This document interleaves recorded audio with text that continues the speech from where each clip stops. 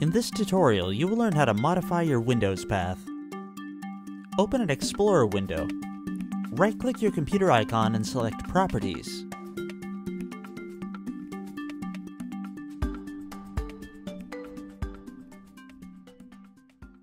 Click Advanced System Settings from the left side menu. On the next menu, at the Startup and Recovery section, choose Environment Variables. A list of current system variables is displayed.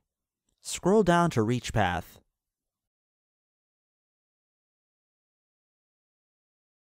Double-click or click Edit to modify it. Add your path to the existing selection.